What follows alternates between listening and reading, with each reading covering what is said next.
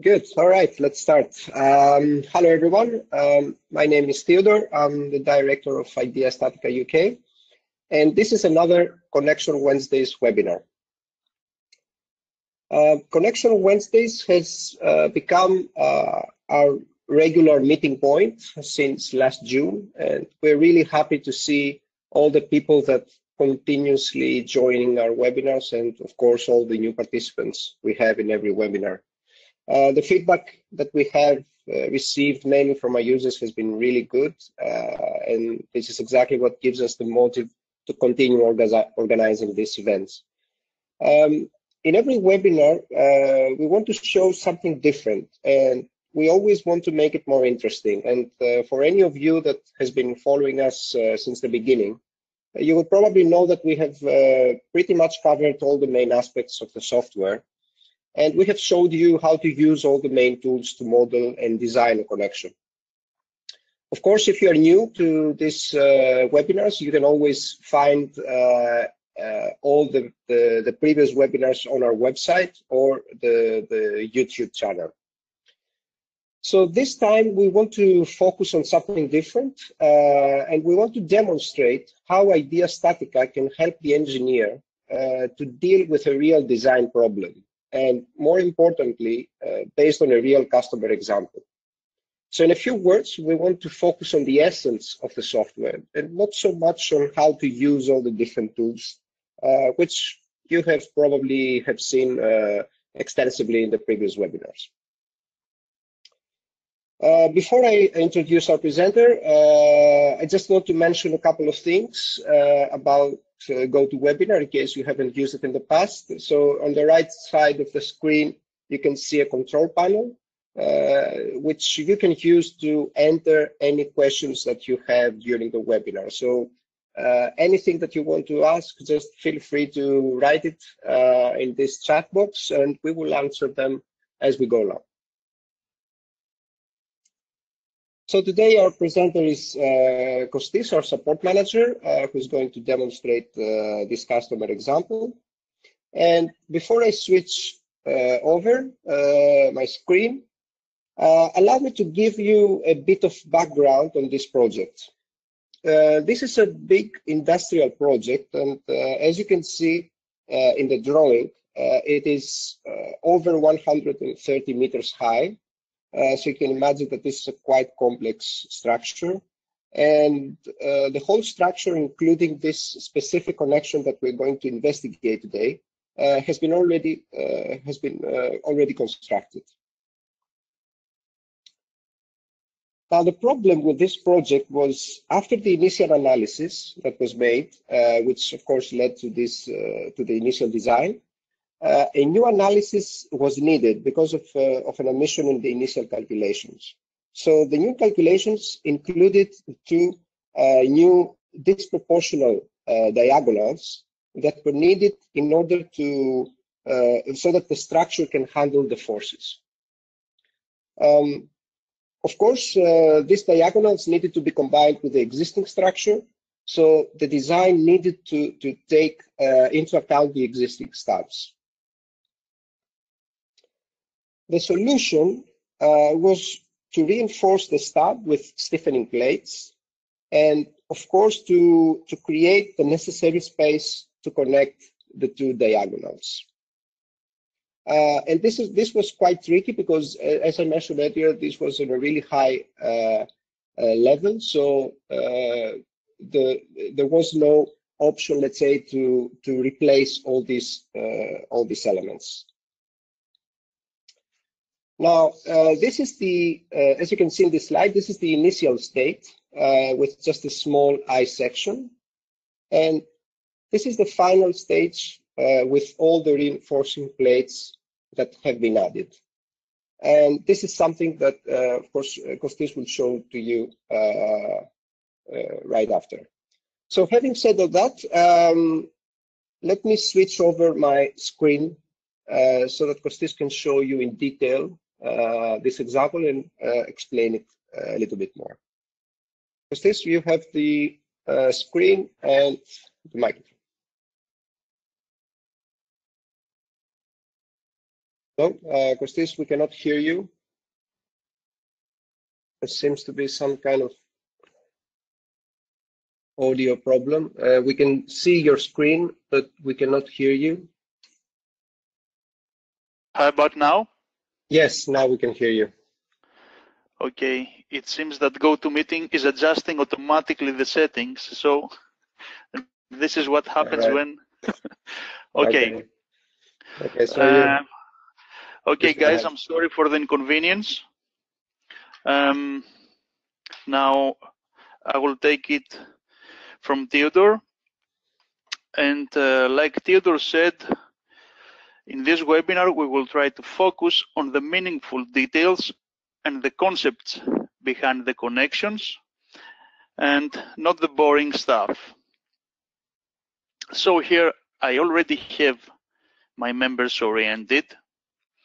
You can see here that the highlighted member named C was the initial column that was supposed to be connected to a short stub already installed at our structure after iteration. Now the first thing we did was to define this stub here, and we did this with a feature you can find in our software, which is our general cross-section editor. Here in this editor, you can see the HEA 140 section with the red outline, and you can clearly see the welded plates that form a solid foundation for our connection. So let's close this dialog. And let's go and start defining our connection here. Now the connection is naturally divided into distinct parts, and these parts are connected with two end plates.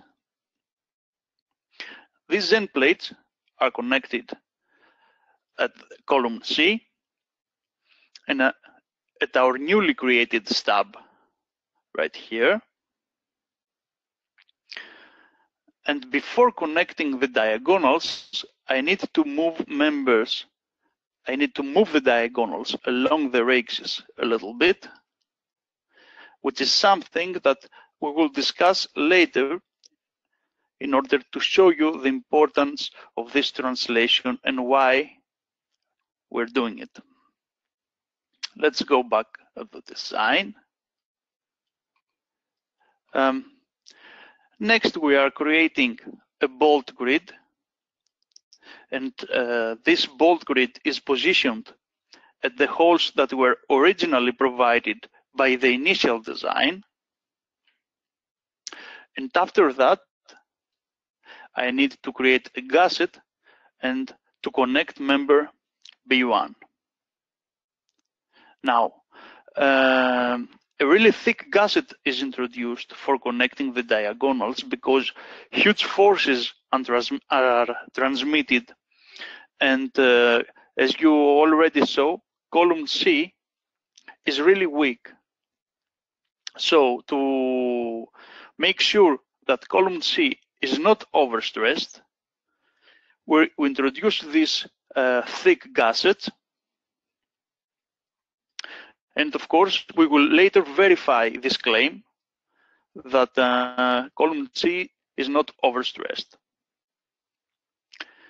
Next, I will cut the gusset by using the diagonal. And this cut also provides an allowance of 10 millimeters. After that, we introduce two cover plates in our diagonal. As you can see, these cover plates are bolted at the diagonal flanges. And then we will notch and weld these diagonals at our gusset. Now remember that we moved the member along its axis, and I think that now it is clear why I had to move the member, because I needed some space for my cover plates to be welded here.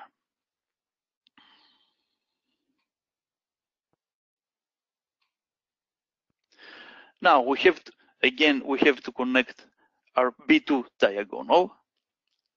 For this, I will introduce a second thick gusset plate. Again, I will cut this gusset, and we will have an allowance of 10 millimeter for member B2.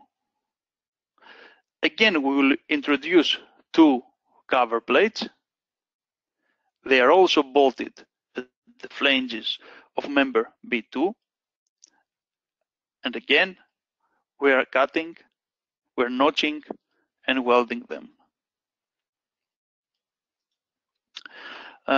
Another thing that's interesting about this model in IDEA StatiCa is that we have the option, once the model is defined, to move member around, and the model will be automatically adjusted. Now, as an example, I will use the member B2 diagonal. Now, let's say that I want to move my diagonal closer to member C for some reason. So here, I can go and change the distance, and you can see that the diagonal is moved, and the geometry is automatically adapted if I have a correct definition. There. Last, we will introduce the remaining bolts to connect the two end plates. Now, what's important in cases like this is that we must make sure that we take into account the exact loading conditions that were used in the initial global model. This is really easy in IDEA StatiCa because we can apply the full stress vector that was calculated in our global model. And after we also introduce the loads, it's easy to calculate our connection. I will go with the file that I have this connection already solved. And after the solution, with our overall check, we can see the status of our connection components at a glance. So we can clearly see here that our thick gussets remain at the elastic region because they are gray, and this is something that we wanted to do since we don't want to overstress the weak column. We can also see that the weak column has a green color, which means that it passes all checks. And we can also see that the welds of the cover plates are orange, meaning that they are stressed by over 95%.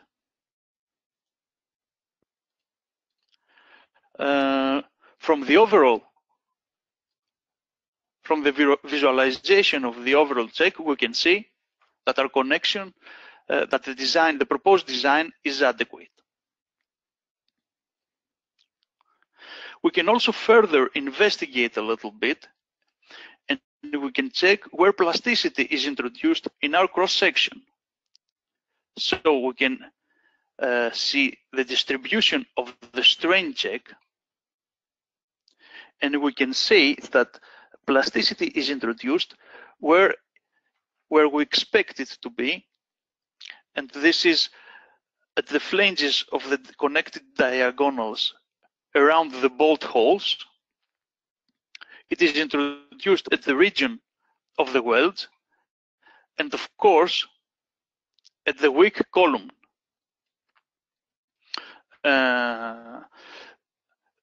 Also, this plasticity is introduced from the side of the huge diagonal, where the huge force is transmitted. Another thing that is also interesting is the distribution of the von Mises stress. Again, we have an interesting distribution of stresses around the bolt holes at the region of the welds, and of course at the weak column web.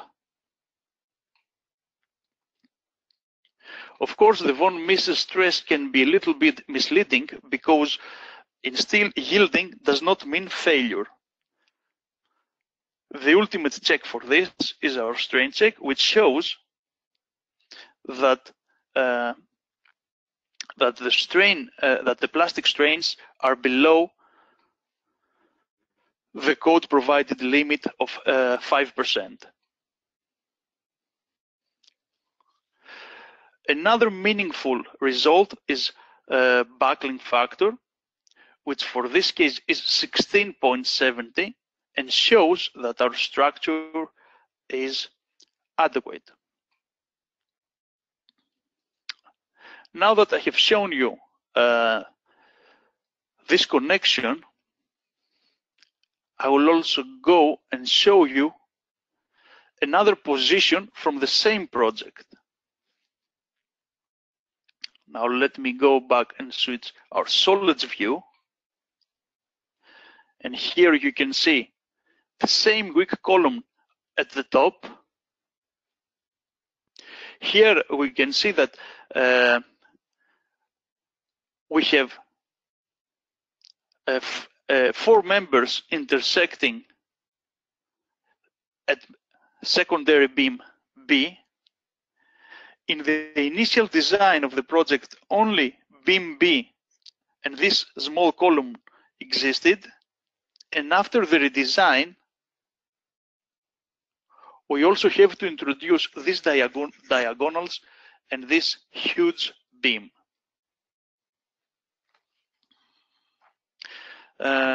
Now, with the use of IDEA StatiCa, we were able to take into account the eccentricities of these diagonals due to classes with other structure parts. And of course, we were able to assess the connection with the overall check, with strain checks,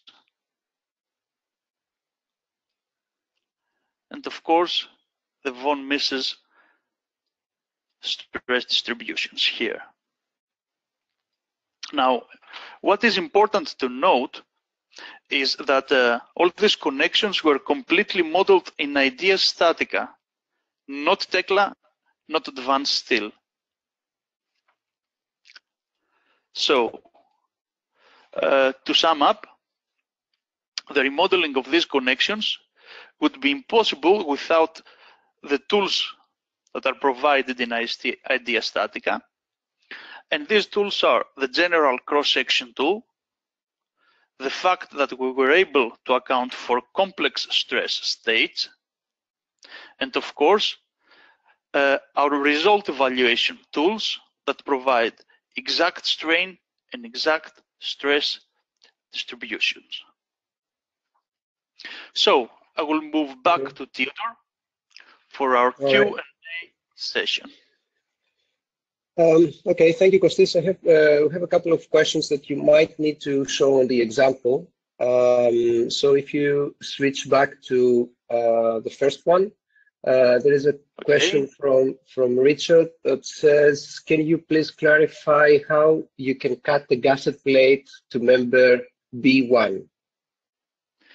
Yes, of course. Let me go at the design. So we use a cutoff plate, but we're using the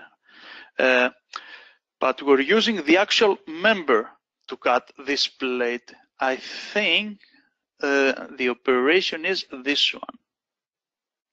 Let me go back at the solids. Yes, so it's a cutoff plate, and we're using member B1 to cut the gusset, and we have an allowance of 10 millimeters here. Okay. And another question from Jamie is, please show PCAT 8. PCAT 8 is the notching and welding of the members. Again, this is a cutoff plate, but the key point here is to use a notch. So I'm using a notch here, and at the same time, I'm welding it at the gusset. If let me touch this a little bit, this is SPL3, as you can see here, and this is width 1. And the key point is this: I have to use the notch. Right. Another one? Yes, we have another question from Nan. Do we need to check backlink for every connection? How to check it? Yes, we need to check backlink for every connection. This is a part of our method. And to check the backlink, you have to be here at the check tree item. And after you have performed the calculation of the cross section, you press this arrow here, this combo box, and you press the stress strain backlink. After backlink check is performed, you can see here the critical factor. Okay. For more information on this, you can refer to our theoretical background section named Stability Analysis.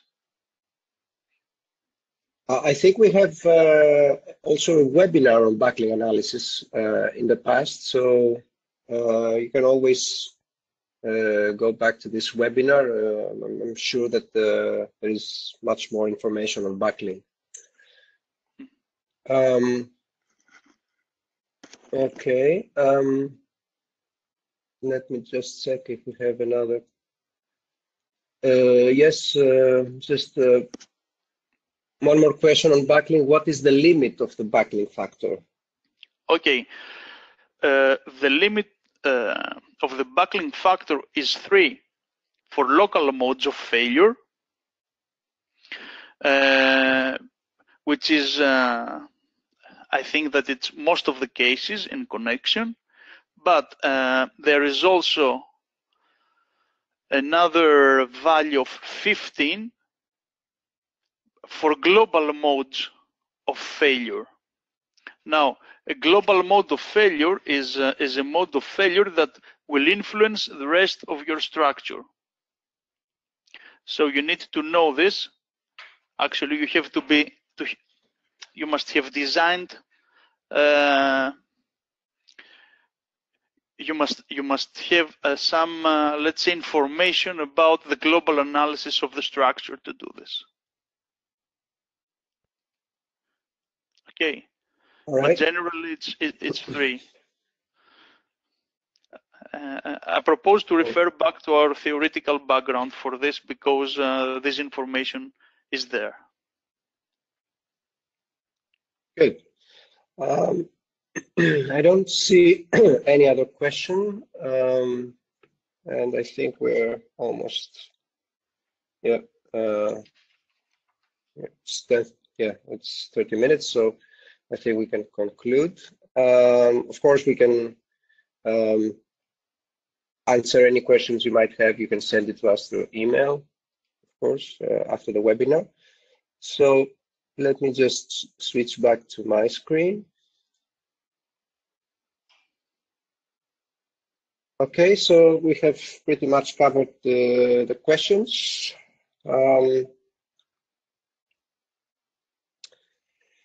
Yeah, and for any of you who haven't used IDEA StatiCa before, I would strongly recommend to download our free trial for 14 days. This will allow you, of course, to see firsthand this exciting new technology of IDEA StatiCa, and you can test it with your own projects.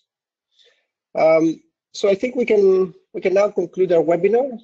It has been a great pleasure having you all here again, and we appreciate a lot the time that you took to attend the webinar. And if you found it interesting, of course, you can join us for the next one. It will be on February 21st.